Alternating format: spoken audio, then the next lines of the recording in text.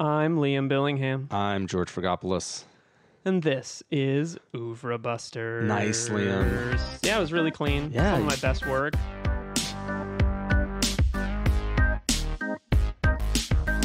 Usually we do 7 or 8 takes. We don't tell people that. But this one... This is minute 50 of recording. Our guest is losing his mind. Welcome to Oeuvre Busters, deep dives by dialectical dudes. I'm going to keep trying to make alliteration happen. The t-shirts are out. For those of you who have ordered them, they're in the mail. I did not know about that. Oh, no, I'm just a little side hustle for me. You're so cool. You're making money off of... Okay. There are dozens of listeners. Dozens?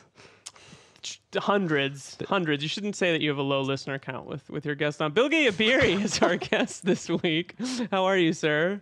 I am good. How are you? Good. Thanks so much for being here and talking about this movie that we planned on doing months ago. So it's great to finally, pre-pandemic times, I feel like. Bilge Ebiri is an editor and film critic at Vulture and is responsible for a bunch of writing that we really enjoy. So we're really happy to have you. And actually, when we were putting the season together, it was like, I'm going to email Bilge Ebiri and I'm not going to say that I want him to do High and Low. But my hope is he will come back to me and say, I want to talk about High and Low. And when you did, I was interesting. I don't know. I just thought it was I thought it was a good fit. But I didn't want to be like, I want you to talk about this movie because there's so many good movies to talk about.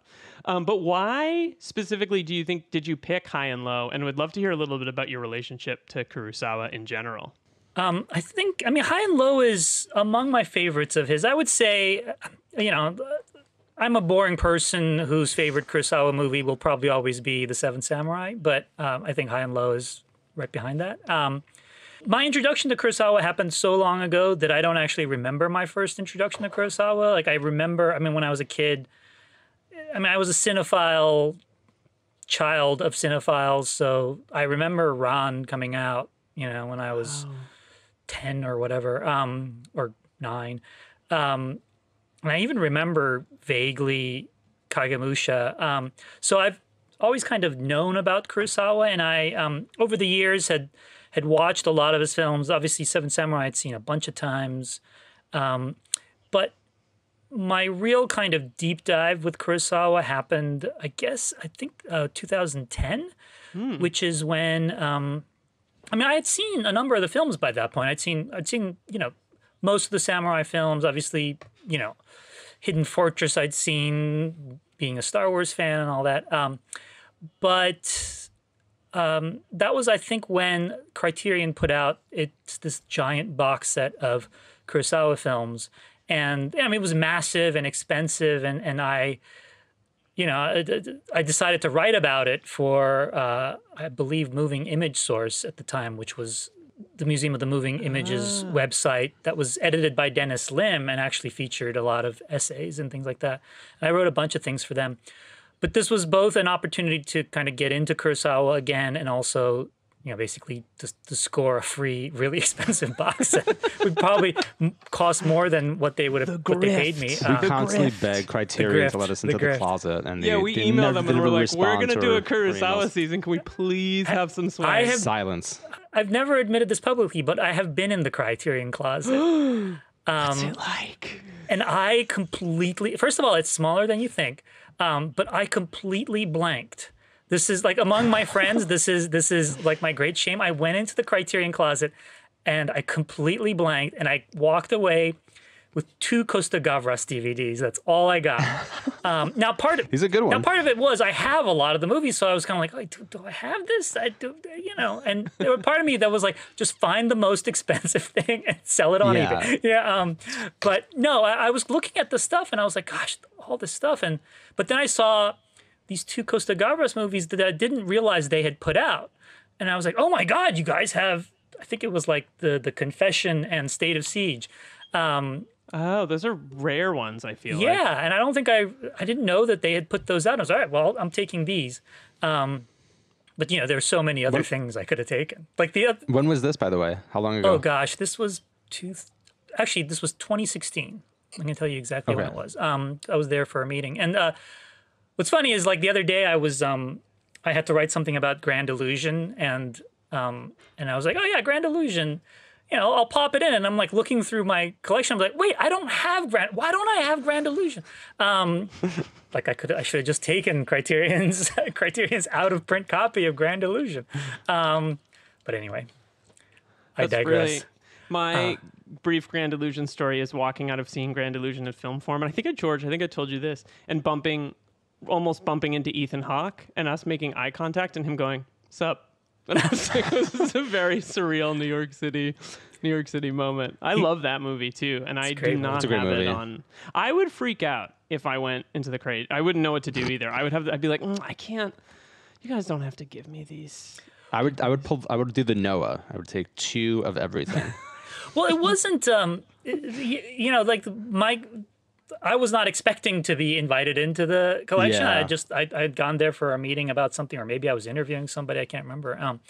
And just as we were walking out, Peter Becker's like, "Hey, take Bilge into the closet," and I was like, "Wait, what? No." So intimidating. But I digressed because so I got the box set, and then I methodically went through the whole series of films, and the box set doesn't have all his films, but it has, the vast majority of them. And it was great. I mean, I went through it. I believe I went through them in order. That's also when I read or reread a lot of the Kurosawa stuff I had, and it was like doing a whole semester on Kurosawa in my basement. And it was really eye opening. That was actually, I think, when I first saw High and Low. But also the first time I saw like The Bad Sleep Well, any number of the films, and it was really, it's one of the great movie going quote unquote experiences of my life, even though I wasn't going anywhere. I was just staying at home, and really watching all the films together, you really do get a sense of the themes that run through them, and it's really surprising how consistent he was in hitting some of the same ideas, but also how those ideas kind of changed over the course of his career. So it was lovely, and since then I've revisited High and Low several times, and he's so famous for the samurai movies, and yet here is this just incredible crime epic that is probably as influential in its own way as The Seven Samurai or Yojimbo. Mm-hmm. Yeah, it's like we'll definitely dig into that, and also a good opportunity because we're coming to the end of this season, which has been focused on Mifune and Kurosawa, to kind of reflect on all these movies, because it's like there's a couple things that are interesting about the casting in this movie that makes you think about the future of Kurosawa's movies. George, tell us what High and Low is about. High and Low, or Heaven and Hell, which is a more accurate literal translation of that Japanese title, tells the story of one Kingo Gando, a wealthy shoe executive who's the target of a kidnapping scheme. At the start of the film, Gando is attempting a leveraged buyout of National Shoes, the company he works for, where he's an executive at, basically putting everything he has on the line in order to become president of the company. However, at the same time, a kidnapper has attempted to kidnap his child, but he instead accidentally kidnaps the child of Gando's chauffeur. Gando is asked to pay the child's ransom regardless, which puts him in an impossible situation because of the fact that all of his money is tied up in this corporate takeover attempt.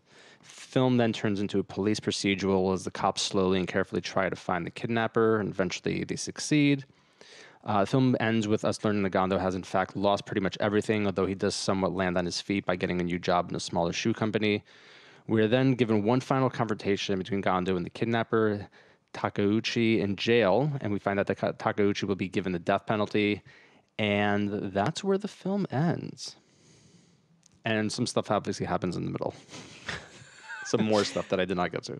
It's a great one-act play that becomes the greatest police procedural of all time. The movie was directed, produced, and edited by Akira Kurosawa. The screenplay was by Akira Kurosawa, Ryozo Kukushima, Hideo Agone, and Eijiro Haisata. Literally, these guys have appeared in the names of screenplays for every movie. We've talked probably the last 10 movies. It's based on King's Ransom by Ed McBain, which is an 87th Precinct book. Have either of you guys read it? No. No. I was going to ask if you had.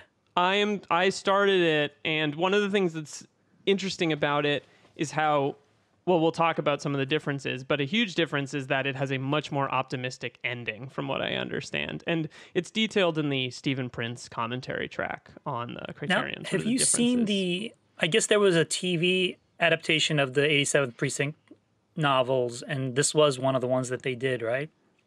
Yeah, it was one of the ones they did.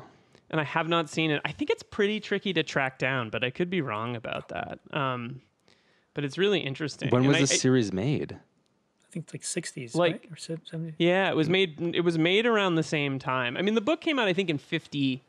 This movie's 63. The book is like only a couple of years before. It's actually an interesting example of how contemporary Kurosawa was with some of the things he wanted to do, because it wasn't like this was, like a Samanon novel or a Japanese samurai story that'd been around for a long time. This Or book Shakespeare, was like basically, this book was basically new. The music was by Masaru Sato. The cinematography is Azakazu Nakai and Taiko Sato, which is really significant because they were also operating the A and B cameras in that opening sequence. The cast, I'm going to focus on the folks who are regulars in Kurosawa, because I think there's a lot of interesting things going on with the casting. Toshiro Mifune plays Kingo Gondo. Tatsuya Nakadai plays Inspector Tokura. In what I think is my favorite performance in the movie, Kenjiro Ishiyama plays Chief Detective Bosun Taguchi. Kyōko Kagawa from Lower Depths and Bad Sleep Well plays Reiko Gondo. Tatsuya Mihashi, also from The Bad Sleep Well, played Kyōko Kagawa's brother in that film, appears as Kanowisha. Isao Kimura as Detective Arai. Isao Kimura was the villain in Stray Dog and also the young samurai in The Seven Samurai. So it's interesting to see him in this film. In a brief role, Minoru Chiaki plays a reporter at the press conference. Minoru Chiaki is in basically every Kurosawa movie before this. And Ijiro Tono, probably most famous as the innkeeper in Yojimbo, plays the factory worker who's interviewed briefly in the film. And of course, kind of amazingly, Takashi Shimura and Susumu Fujita play like a very small but significant role in this movie that I definitely think we should talk about. Couple facts about production. As is usual, starting with his work in Throne of Blood, Kurosawa shot multiple angles at once, especially in the opening scene. This thing was staged like a play. The camera moves were perfectly timed with the actors. He knew where the cuts were, and Kurosawa did extensive camera and actor blocking rehearsals. There's even moments where you might not notice it, but he cuts between... The cameras are so seamlessly timed that there's a cut that you won't even notice. It's like unbelievable. Prince's analysis of a lot of those cuts is incredible. Yep, especially what it means in commentary, terms of collective and individual roles of society and stuff like that. And we can definitely talk about that. This film was influenced by a series of child kidnappings and murders in early 60s Japan, and Kurosawa thought the kidnapping laws were too lenient. A miniature of Yokohama with working lights and a train was built for the Toho set in Tokyo, which you only will notice if you know that. If you know that and then you watch it, you're like, wait, it's incredible. The train sequence was shot on a 6-hour trip to Osaka. Everything could only be shot once to meet the timing of the bridge, and so each actor had multiple cameras following him, the result being that the entire Toho camera department worked on that sequence. And they had to go back and reshoot after one because one of the cameras jammed. Yeah. And then this is something I did not know. There was a version planned in the early 90s to be written by David Mamet, directed by Martin Scorsese, and apparently starring Steve Martin. Incredible. This whole thing with Steve Martin taking really unlikely roles in auteur projects, none of which ever came to fruition. Like the idea that he was supposed to be in Eyes Wide Shut. Like there was this period when people just thought, hey, Steve Martin, why not? I guess he is in Spanish Prisoner, which is also Mamet, but... oh, that's right. I like that movie a lot, movie, actually. yeah. I haven't seen it in a long, long time. Yeah, this is such like a pipe dream kind of thing that it's almost better that it doesn't exist as much as I sort of wish that it existed. Like, the idea of Martin Scorsese remaking this Kurosawa film would be nuts. Well, at the same time, though, given all the other Kurosawa films that have been remade... I recently rewatched, or not rewatched. I recently watched The Outrage, Martin Ritt's remake of Rashomon, and it's such a just a ridiculous movie. I mean, it's so crazy faithful, even though it's a Western. But given all the remakes that have been made, I'm surprised that High and Low has not had an American remake, because in some ways it seems like it would, it would be a no-brainer to do that one. Yeah, and there's so much thematically that's resonant about the film now that I feel like would play incredibly well, like at this exact moment. Bilge, you say this is one of your favorite Kurosawa films. I totally am with you on Seven. It's hard not to say Seven Samurai, but this certainly comes close. So what is it about this film that ranks so high for you? I mean, part of it is that it still, to me, feels so fresh. I mean, they all feel fresh in their own way, but this one, you pop it in and you're just immediately gripped by it, and it just doesn't let go. I mean, until the final shot, which is amazing, it just doesn't let go. And I find that first of all, just technically incredibly impressive, but also the way in which it kind of shapeshifts, where it goes from this like chamber piece, which is very riveting, and then becomes this procedural. I mean, but then also a journey through, the quote unquote lower depths, if you will. I mean, it's kind of, it has all of his obsessions and his fascinations, and yet at the same time, it's so seamless.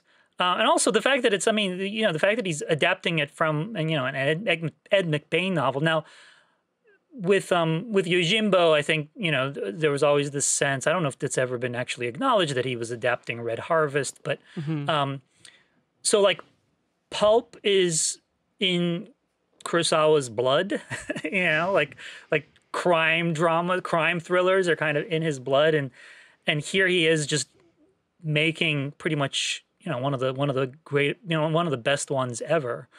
And and also just the fact that the gang's all here. I mean, you just listed all the people. It's like that show a greatest hits collection. Yeah. It's weird in terms of I know that among Kurosawa scholars, Redbeard is kind of considered sort of this like high point, ultimate Kurosawa film, and I like Redbeard, but to me, in some ways, High and Low is that movie. I guess High and Low is the film he does right before Redbeard. I mean, this is the film where his obsessiveness, I'm like his literal OCD way of making these movies, is kind of has reached its sort of peak perfection. Like after this, it gets a little crazy, but this is the point at which it really pays off. Where his obsessiveness and his attention to detail and his willingness to just get it right at all costs, I think, really pays off.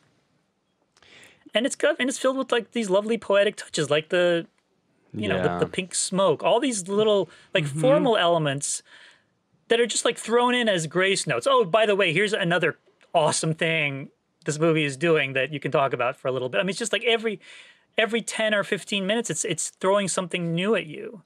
Even just that wipe when the train sequence first starts, like right there, it's just a simple wipe, and yet it's so electrifying that every time I watch the film, I'm like, I get really excited when I know it's coming. Yeah.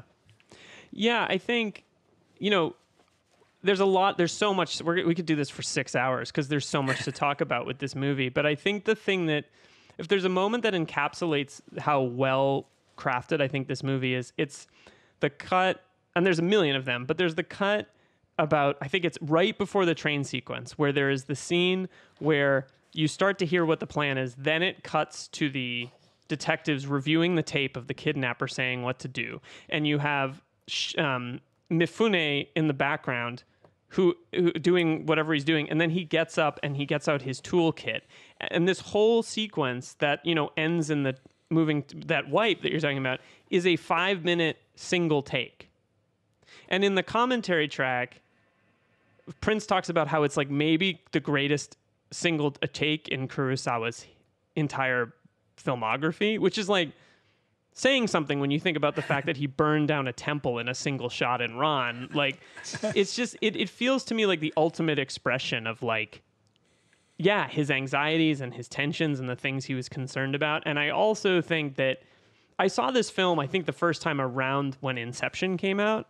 And I remember thinking like, man, Nolan has got to be a Kurosawa fan because of just the formal elements, the suits, the way it's all composed, the like effortless, cool and male angst that's present in this movie feels like undeniably influential on like Michael Mann, on Nolan.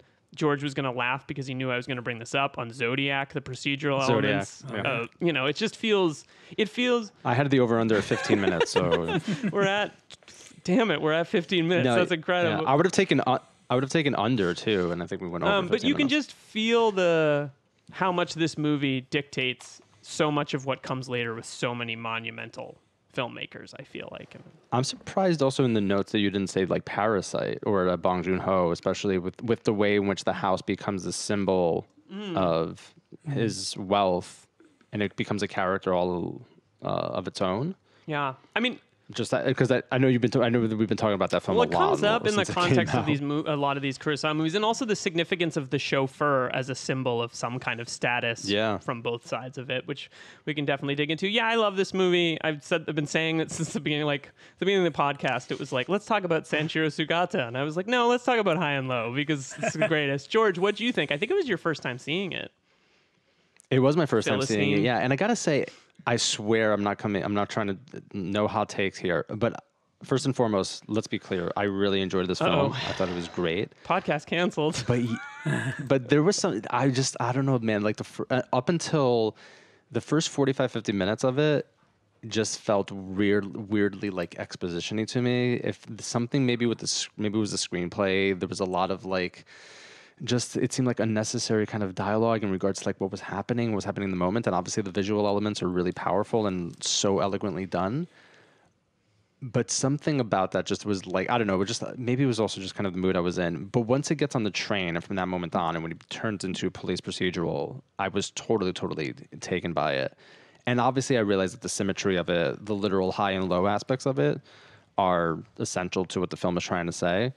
So I'm not like trying to say like, oh yeah, no, the film just should have started on the train and that's it. Like I understand that there's a formal structure here that Kurosawa was working through, obviously, and how that relates to the thematic issues in the film as well. But yeah, just for me, the first 45, 50 minutes of it, the chamber piece of it did not kind of just captivate me the way the second half of the film did. And also, like, there was no... and again, maybe this is just kind of me nitpicking, but isn't it also kind of a bit ridiculous that the crime is committed on the very, very night in which he attempts this leveraged buyout? Like, I thought the whole thing was going to be that obviously it was some sort of kind of insider plot. And did I miss something? Because it's not, right? It's just a total coincidence. I think it's just a coincidence. I mean, the thing they say about this type of story is you can get away with a coincidence if you put it right at the top of your story. Mm-hmm. Like, you can't get away with a coincidence if it comes like in the middle of the story or, God forbid, at the end. But if you kind of if it comes right at the beginning, then, that's why it's a story, because there was this crazy coincidence. And, so that doesn't bother me. But I know what you mean about that. Yeah, I think the podcast is canceled, actually. So you guys have canceled, our last episode. But I will say this, though. I do think also it's incredible the way in which the film takes us away from Gando as a character, because by the end, by like halfway through the film, he's pretty much like completely and utterly in the background, and then it becomes all about like these cops attempting to find the kidnapper. And we didn't mention the kidnapper, the actor, right? Yes. Tatsumo Yamazaki, who's incredible actor, and would appear in later more Kurosawa films after this one. He's amazing. And is heavily featured in the extras. He has a long interview on the Criterion channel that is definitely worth checking out. And Stuart Galbraith's book, The Emperor and the Wolf, details how completely and utterly terrified he was auditioning for the role. Yep. It's a really, yeah. But no, this film, I mean, this film it's an amazing film. And obviously, if you haven't seen it, go out and watch it right now. Just don't go to the movie theaters, obviously, because there's a play going on. One of the things that your thought that what you just said inspired in me, which, by the way, you're wrong, is that the coincidence of this thing, which I don't think about either, because I think Bilge is right. I think it happens so fast that you're like, oh man. But it feels like one of the things that works so well about this movie is the emphasis on Gondo as a character and the tragic implications of the story, I feel like that coincidence, because Kurosawa has so successfully operated as a guy making films like Stray Dog before, which is a noir about, Japan, and then he makes Seven Samurai, and then he makes these Shakespearean epics, Throne of Blood, whatever. It almost is like a fusion of those two in the character study that we get of Gondo in the film. It's pretty amazing that you could argue that this film is a character study despite leaving its protagonist for 90 minutes in the film. Well, but part of it is also, in many ways, that second half of the film winds up being about the kidnapper, even though we only see him in glimpses. But what's happening is the cops trying to piece together all this information to come up with a portrait of the kidnapper. So, I mean, and this, this bifurcation happens a lot in Kurosawa's films of, characters and their mirrors or their opposites. And there's also a lot of role play that happens in his films, characters assuming the roles of other people. And I mean, this is, you say that doesn't happen so much in this movie, but, you see it in Kagemusha, you see it in Tiger's Tail and all that. But so in a weird way, I find it very poignant that, Kingo Gondo, this, industrialist, powerful industrialist, seizes the frame in the first half of this movie, so much so that, the entire first 40 minutes or whatever takes place like in his living room. And when it, and he's a protagonist, right? He's a classic, a protagonist of the post-war boom.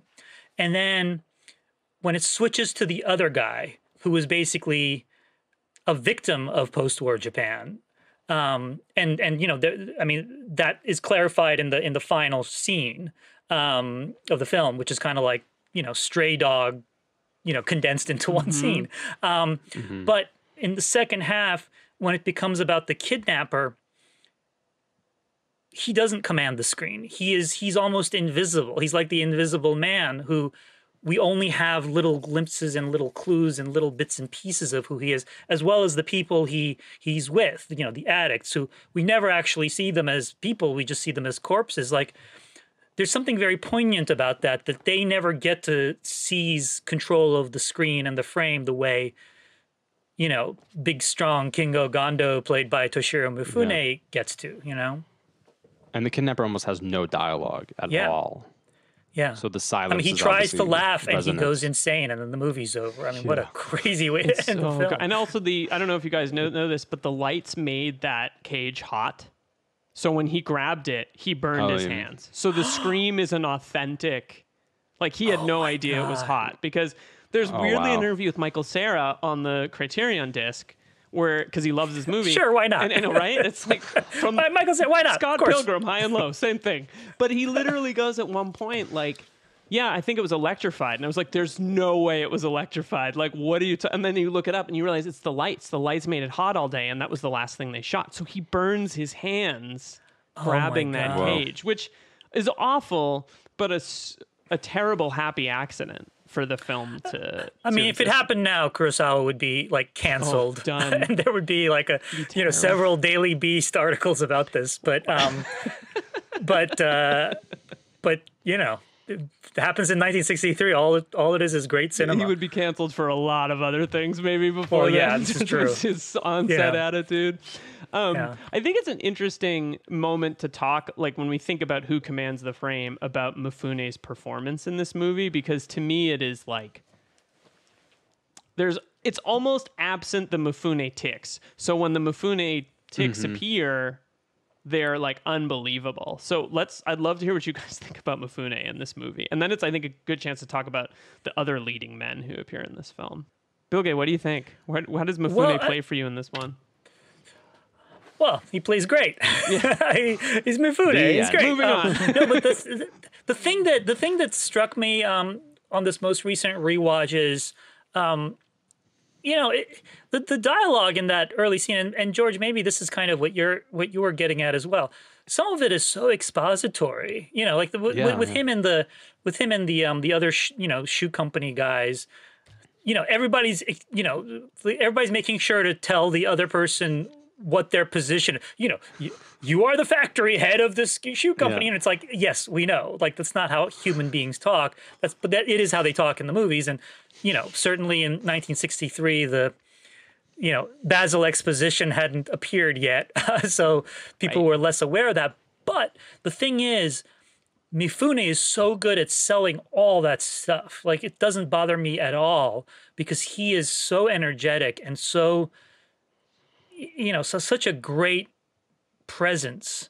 And also, and this is a thing that I don't quite catch. I mean, I catch it insofar as the whole Mifune effect is certainly a thing, and we bring to him, I mean, because he is a movie star, we bring to him all these associations with other films we've seen him in.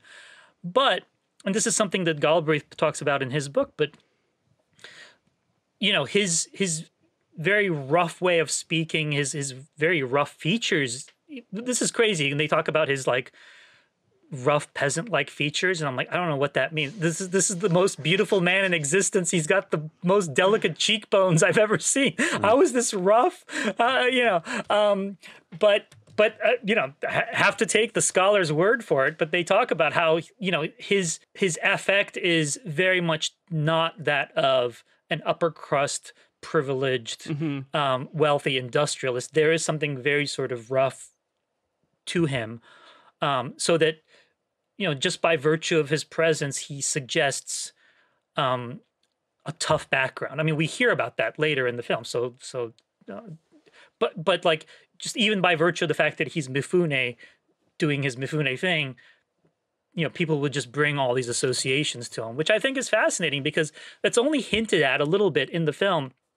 But I think it's central to this, what I think is this duality between the kidnapper and Gondo as basically two people who could have become the same person, but their roles were bifurcated after the war.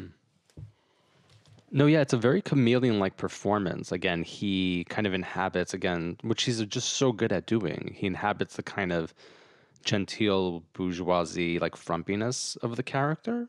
Like, he's kind of just, again, he inhabits that role in like an incredible way. It actually kind of reminded me a little bit of, Liam, I'm drawing a blank. What was the film in which he's terrified of nuclear war? I Live in Fear.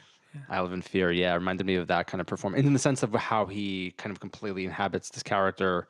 And at the beginning, you're like, oh yeah, like that's obviously Mifune, but also it kind of doesn't look like typical Mifune. There's also something about his physicality being more restrained but powerful in a way that, he's not flailing around. There's more of the Yojimbo than there is the Kikushima character in this, the sort of like back on his heels, confident kind of thing. But it's the haircut, it's the short haircut, it's like the relative cleanness of his face. And also, I sort of wonder if like Kurosawa was like, hey, gain like 10 pounds. Just like put on a few wealthy industrialist pounds, because he inhabits that body in such a spectacular way that you feel like you're watching someone who fits in. But I think that one of the things that's interesting about his sort of middle class looks, which must have meant something very different to people in Japan in 1963 than it would now, is that you also believe him as the guy who's like, yeah, get my toolkit. And you believe him as the guy who is like, you know what, I don't have to live opulently. I can live a more normal life. So there's something of a downfall in what the character experiences, and you believe him as someone who is able at the end of the film to go like, you believe that he's changed and he's become not the guy at the beginning who's like, it's important to be an individualist and like, June, shoot the bandit because you're in it for yourself. Well, and also he's very much an odd man out at the beginning of the film. Mm-hmm. I mean, insofar as obviously, he's a hotshot at this company, but he is, I mean, kind of like Yojimbo, playing both sides against each other, right? I mean, he is, he's basically screwing over everybody else in the company to basically take the whole thing over.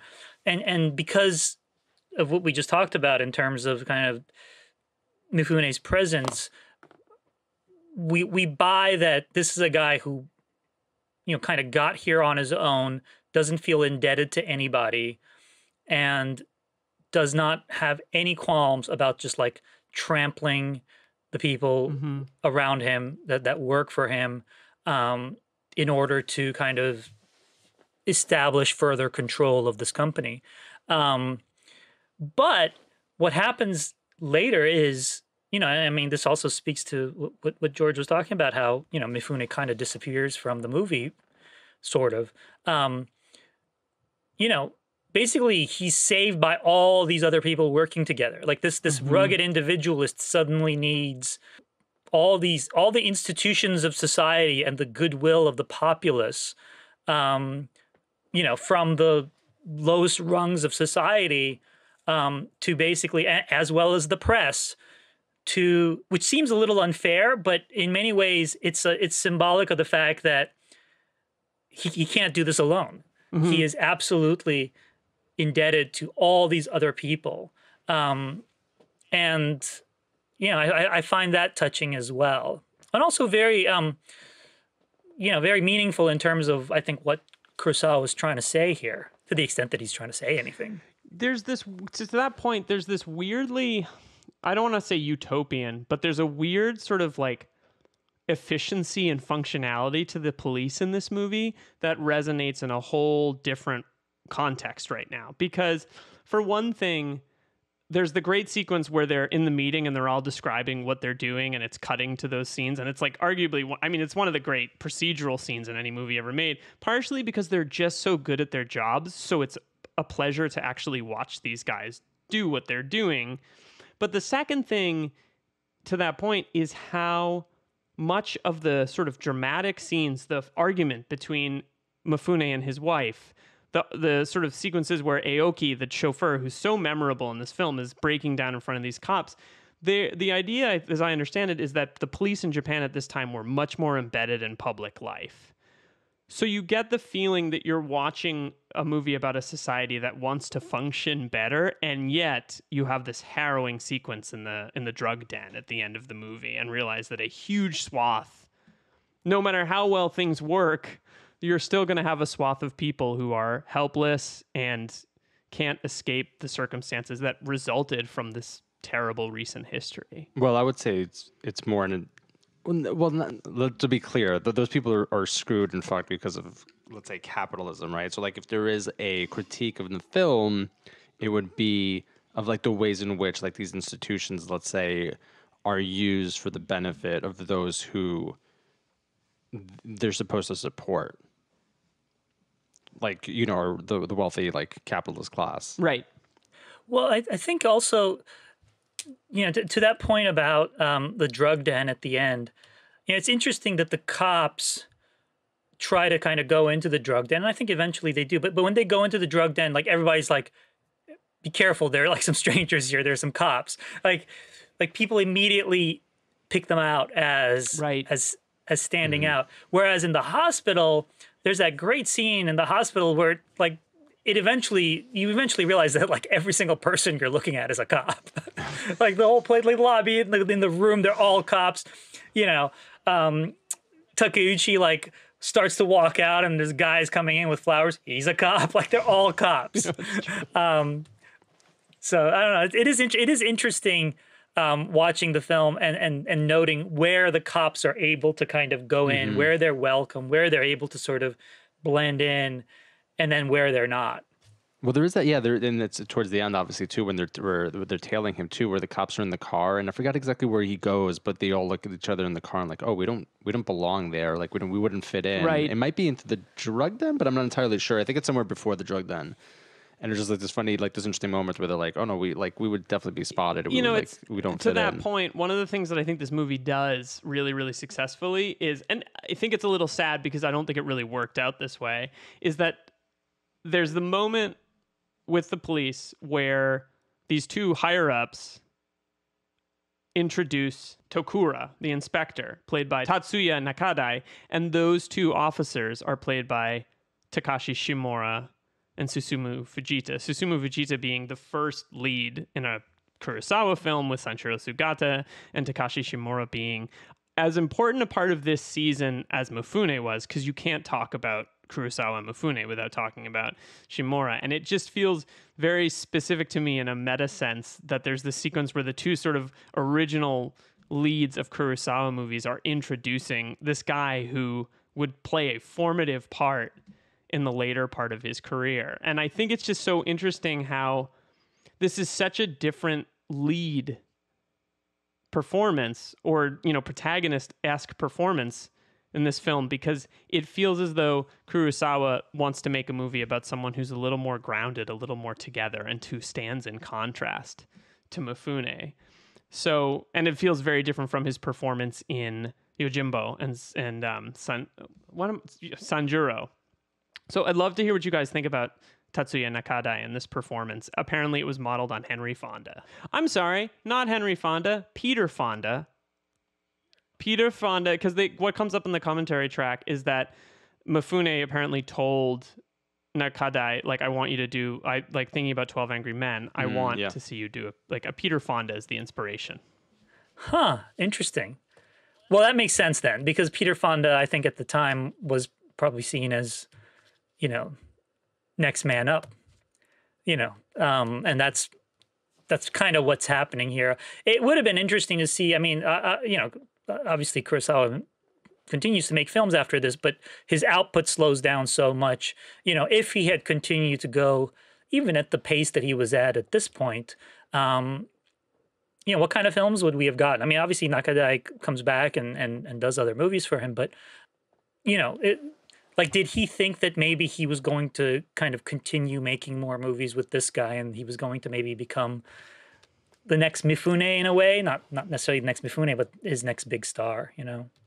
Yeah, I wonder about that a lot, because obviously Mifune and Kurosawa part ways, you know, from what I mean, I think Galbraith gets into this in the book, partially around credit and money and what was expected of, you know, what Mifune thought he was worth. But also I think the Japanese film industry was changing, and what Kurosawa was doing, these like big, expensive movies, was proving to be less popular than they had been, as I understand them. But there's a kind of softness to his performance and an expertise and like a caring that feels like it's coming from a guy who wants to make a different kind of movie potentially, and it's hard not to read it as autobiographical.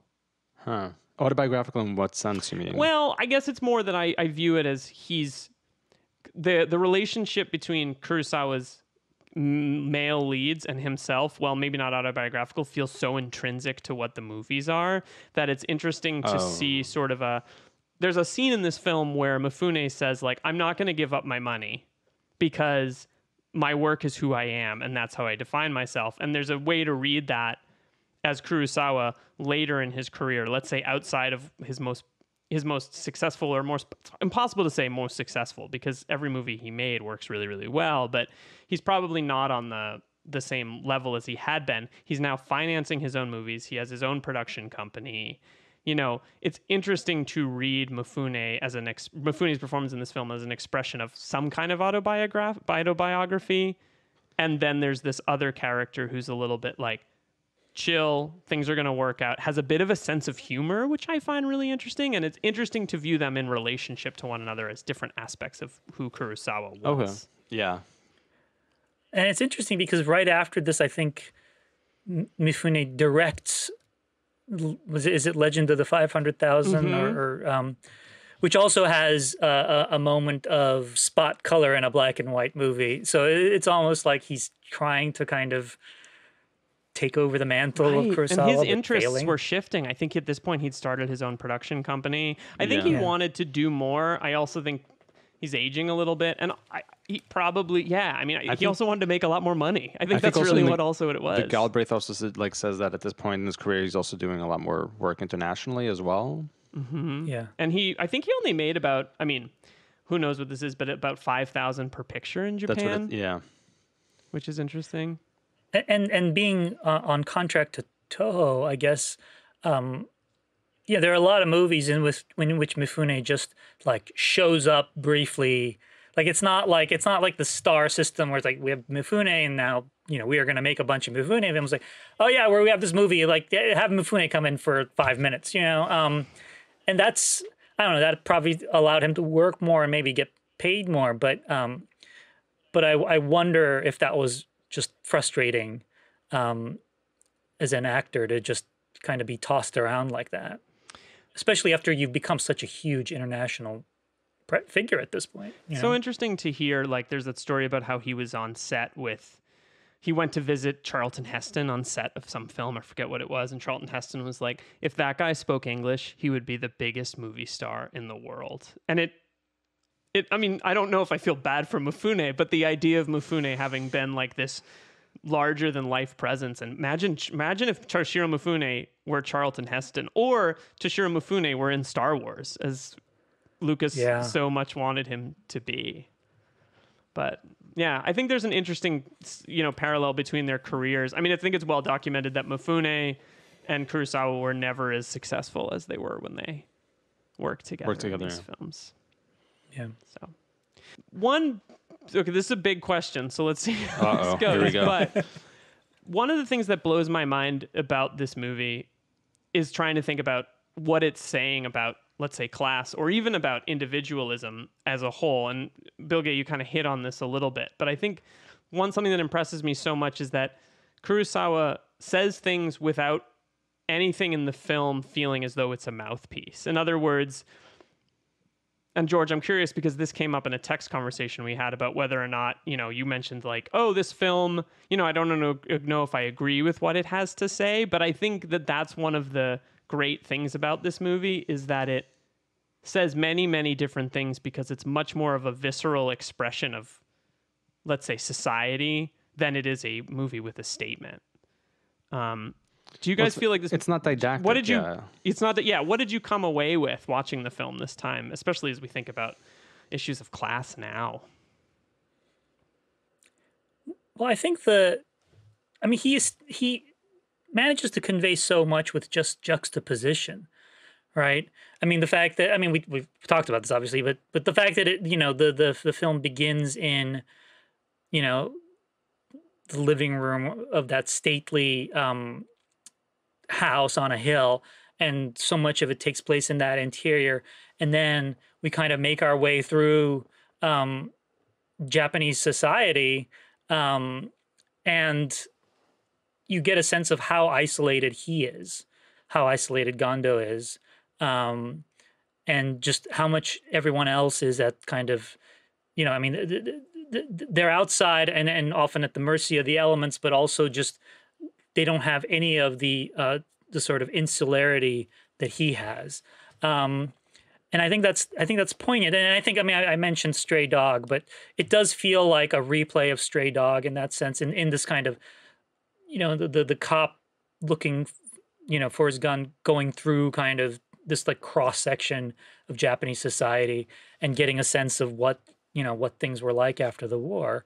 And I think that, and that kind of is kind of crystallized in that final scene with the way that Kurosawa plays with the reflections in the window, so that, the two characters' faces are superimposed. And I think that's an interesting, that's very subtle, right? Mm-hmm. He's not like hammering you over the head with the reflections, but they're definitely there. So someone who, is into things like reading a movie, that symbolism is there, but it's not like nobody's like, making big speeches about it, right? So that everyone in the audience can understand. Well, but again, there is like, for example, going back to the screenplay, I'm sorry not to nitpick on this film, but there is like that moment where the cops are walking and they look at the house and like, hey, look at the house up on that hill. It's almost like it's looking down on us. Like, yeah, of course it is. Like the visuals tell you that. Like you don't have or they could just look up and like, oh, like there's the house. You could see it from down here. Like again, there was one of those moments where I flagged. I was like, do we need that extra bit of dialogue, Kurosawa? Like you're usually so much more subtle than that. And of course, I was just saying this to nobody on my couch, and nobody was there to respond. That line doesn't bother me. Simply because it makes perfect sense that somebody would say that. Yes. It doesn't feel like a line that they're saying so that we get the point. It actually feels like a completely natural thing. Because, to be fair, they found an amazing house. Yeah. Or I don't know if they built all that, but like, that's like, such a like that's what I was thinking when I watched that exterior shot. I'm like, my God, that house is just like looming on that hill. So it doesn't bother me in that sense. And also, it's kind of, I mean, it's also interesting because the cops, it's important to establish that it feels that way for the cops too. You know, it's not just the kidnapper. It's not just the bad guy who has this kind of reaction to the house. It's these cops who are, after all, trying to help the guy that lives in that house get his money back, and also retrieve a young child. But like it's like I think it's important for the film to acknowledge that the cops are themselves, you know, kind of part of this outside working class world. Yeah. Well, I think to that point, there's, you know, the easy parallel. There's a way to talk about this movie as like an ensemble drama in the sense that it covers a multitude of different characters having experiences. It doesn't like plunge into the lives of all those characters, but there's something when you watch a film like this that's made in like, you know, 1963 in Japan, and you have the moments that like are a little cringy. One example of that is when they're all like, oh, Kondo's such a good guy. Like, he's so great. You know what I mean? And like, it's easy, I think, to read it as in our modern contemporary reading as like, oh, like this millionaires, which is fine. I understand that. But I think that the movie, one of the things that makes the movie so good to me is the way it almost becomes a subversive look at class rage through the lens of a millionaire, in the sense that we have his experience, and then we, as you pointed out, Bilge, we have this experience of watching a whole infrastructure try to help him. And meanwhile, he's just out of frame. He's mowing the lawn. He's outside our point of view, but every time we see him, he's silent and he's quiet and he's a different person than he is at the beginning of the film. And the moment that sticks out to me from the final scene, which I think is amazing, and interestingly, this is a bit of a digression, but it's interesting that this comes out in 63 and Persona comes out in 66, just in terms of the way it does this thing with the final images where we're trading between the two and they're meant to meld, you know, very different looks at kind of an identity kind of thing. But at the end, one of the most memorable lines that Mifune has is, why do we have to hate each other? Which he says to the kidnapper, which I think is so compelling, because it's like, well, we understand why the kidnapper hates you. Like, we understand that there's a problem in this society that you're a part of, and yet we also understand why it grants Mifune a little more grace than maybe a less interesting movie would be, because we both are sort of upset by the class dynamics, but also like sympathetic to him as an individual person in this larger infrastructure. Well, I think also, I mean, this is, you know, great directors have this uncanny ability to, no matter what their inspiration or their intent in making a film or tackling a certain subject, no matter how inane their own kind of initial impetus is, something great and complicated emerges. Like this whole thing about Kurosawa saying he wanted to make this movie because he thought the sentencing laws for kidnappers were too lenient. I was like, really? So you made High and Low? I made a 2-hour and 40-minute PSA about laws in Japan. I mean, sometimes you wonder if it's just them trolling the press or what, but it is funny how, like, this is he winds up making the most like complex, humanistic, you know, drama about kidnappers ever. And his whole thing is, yeah, we really need to execute these guys. And then he has that final scene, you know.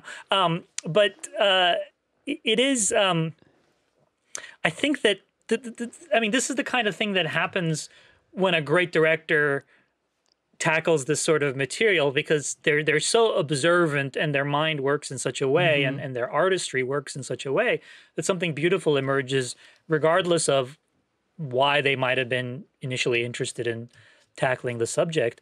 But that line always strikes me, you know, his "why can't we get along" line, why must we hate each other line. I mean, because it comes from, I mean, that's the cry of the privileged, right? Like, why do we hate each other? Why does anybody need to hate each other? Well, it's very easy for you to not want to be hated, because your situation is pretty good.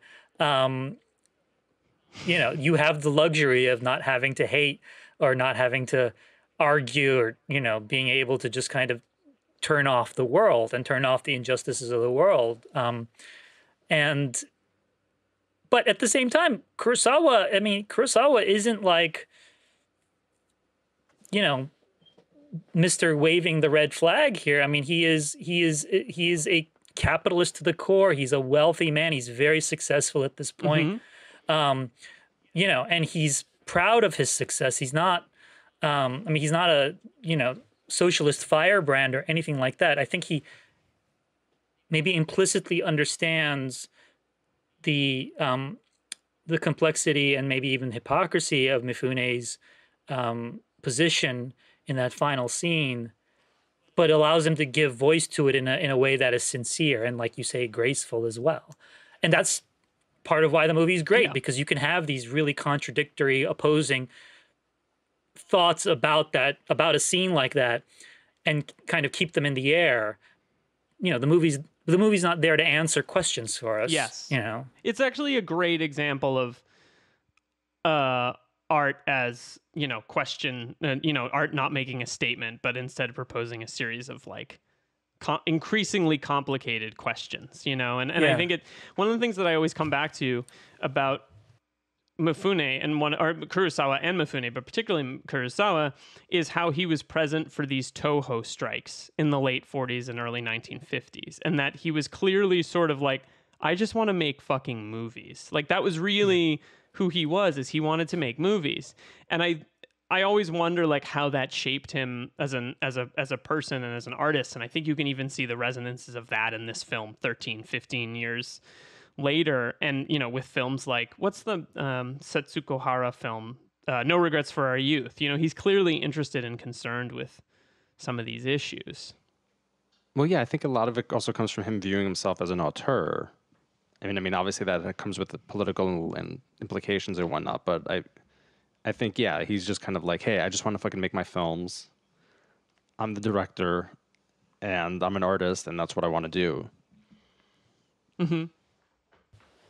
Yeah, I mean, in terms of the, the era in which he kind of came up as a filmmaker, as an assistant, and then a director, I mean, allegiances were a very thorny thing in Japan at the time. I mean, even in his, if I remember, I think it's in his autobiography, when he just kind of matter-of-factly talks about how he and his wife were, kind of preparing to commit suicide if if Japan, I mean, and remember this, and it's not just them. I mean, it's like, so much of the country was kind of preparing for this. And then he talks about kind of the relief he felt when they were like, okay, no, we don't have to commit suicide. Okay, all right, well, glad that's over. I mean, it's insane. I mean, think about the kind of trauma think about that kind of societal trauma and what happens in its wake. And, in so many ways, even though Kurosawa maybe wouldn't have put it that way, you've got to consider the fact that so much of what he's ultimately making films about is really about a society that has gone through, just the most unspeakable trauma ever. And all the different ways in which that manifests itself, well into the 60s and 70s. I mean, into the 80s, I may be misremembering, but I think there's a story in the Galbraith book about him walking around Tokyo and people had swords. People had knives because they were very, very ready to commit ritualistic suicide at the moment when it was announced that Japan had fallen. And, it's also, so that's very real. And I think that that's one of the great, things we've learned from these films is their context within the moment that they were made and how important that is to understanding what they're about. Yeah. And the story, and also I think with Mifune, the story, this is from the Galbraith book, but, that at the end of the war, all he had was 2 blankets that he fashioned a suit out of. If you see this documentary, Mifune, The Last Samurai, they actually show you the suit. His son kept it. Wow. And it's actually, I must say, a pretty impressive feat of sewing. Like, it's like a real suit. Like, it's like, Wow. But like the idea that, here's a guy who had nothing. I think he doesn't even know what happened to his parents. I mean, they died in the war, but nobody really knows where or when or how. And, got nothing to lose, doesn't even want to be an actor, but kind of winds up being an actor through a variety of chance occurrences. I mean, that is also part of the Mifune story and seeps into a character like Gondo, which is why, his face-offs with, those less fortunate than him in these movies is very poignant. It's very much a there but for the grace of God go I kind of situation, And I think that's part of his star appeal is he does bring that quality to it, even if he's not necessarily stating it outright as a character. I think we could talk about this movie for like 3 more hours. I think we covered everything there is to talk about. What'd you say? There's nothing. No, we can't possibly continue. Yeah, there's not much else going on. I think we can wrap it up there. Bilge, thank you so much for joining us for this. It was great and worthy of the movie, which everyone should go and see if they have not. See it now. Thank you. No, this was great. Next, the only thing I wanted to mention is also the score, which is amazing. Yes. Yeah. I mean, it's like what if a movie was scored by an electrified fence, basically, but also it reminded me of The Birds. The score for The Birds, which also comes out the same year, so maybe it's a '60s thing. But then it made me think, oh wait, like Hitchcock, there is probably some Hitchcock in this movie as well. I mean, especially those early scenes, like, had Kurosawa seen Rope? Because it's very Rope-like, that opening, section, Anyway, that was just Is there a particular moment where the score like really just does some magical things for you? I don't even know because because it's such a strange score that there are no moments where it's like, the score comes through. It's all just kind of atonal, weird noises. And sometimes punctuating, sometimes not. It's just such a eerie. It's like the cityscape has come to life. Yeah. Yeah. I think also one thing that you're drawing attention to that we probably haven't talked about enough, maybe we have, is how Kurosawa is one of the original great film geeks. Like, he just loves John Ford. He loves these Westerns. He's absorbing things at a rate. He won't stop tweeting about the Justice League movie. There's sort of the internal criticism in Japan that's like, well, Kurosawa was too Western. His ideas were too Western. He was too influenced by the West. But like, he's also a guy that like you feel like probably like Scorsese a little bit, watches everything and wants to get in everything. And yeah, I mean, it's an interesting sort of him as cultural. I wish we had more of his takes. Well, that story I think Sidney Lumet tells about how, Kurosawa arrives in New York or something in the, I guess, early 80s or for some trip. And the first thing he wants to do is go see Prince of the City. Which I think Lumet was always very fond of talking about that because obviously Prince of the City was kind of a flop, but he's like, hey, you know what? Right. Kurosawa liked it. Put that on the tombstone. Are you kidding? It's like how George brought this up. How was it Leone? Yeah. Was so excited by the letter that he wrote that was like, you owe me money. Right. That because he said like, the Galbraith talks about there. So he says like, hey, you made a good film, but you owe me money. And Leone was like, it's like this long list of demands, and Leone's like, Kurosawa wrote me. He liked my film. It is so. I'm being sued. He would have been a great film Twitter guy. Oh my God! Tons of hot takes. We missed it. Oh God! Listen to the three of us. We can conclude this conversation with. We just ruined the entire podcast. Kurosawa was on Twitter. Well, the best thing about it is you can edit it out. No, no. Everyone needs to know what we've done. Yeah, Akira Kurosawa. He would have been like one of Edgar Wright's reply guys. Well, we have one episode left in this season, and it's on Redbeard. And I'm very excited. I've never seen that film, so I'm very, very excited to talk about it. I'm assuming it's in black and white, but his beard is colored red. Red, yeah, his beard is it's a conceit for the entire 3 hour. Looking forward to it. After that we're gonna take a break, and then we're gonna talk about Warren Beatty. We're gonna do a season on Warren Beatty. So Bilge, maybe you can come back and join us for a Warren Beatty film of your choice. Do you have a favorite? You mean Warren Beatty as a director, or just Warren Beatty in general? Just Warren Beatty in general. Oh gosh, I mean, I love Reds.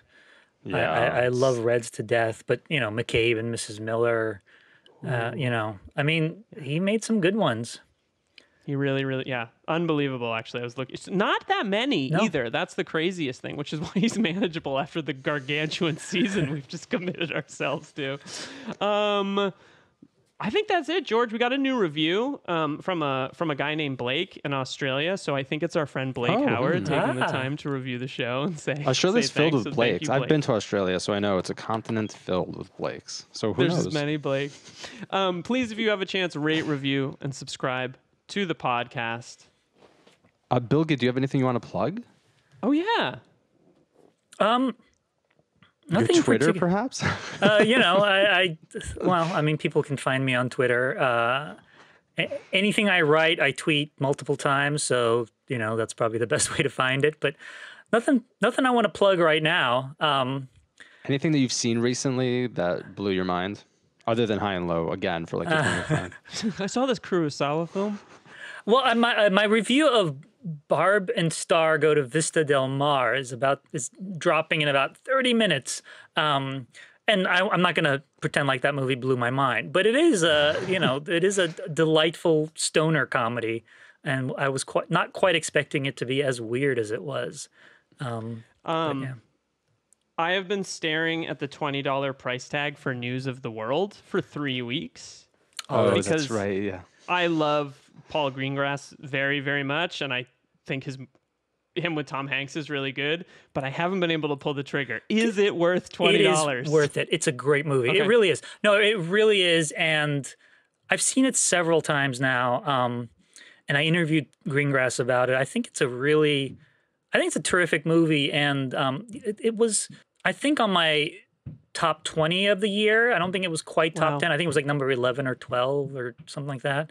But having watched it several times, I think it should have been in the top 10. I mean, it's a great movie. It really is. And it's a very interesting Paul Greengrass movie. Like, he doesn't do the shaky cam stuff, which everyone has noted. But it does have a lot of ideas in it that have kind of run through his career.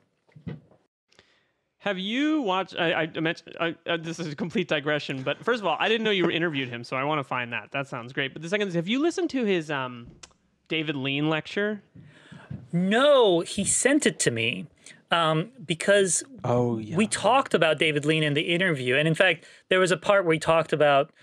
Well, there was a part where he said, it's all in my David Lean lecture. Here, I'll email it to you. So he emailed it to me,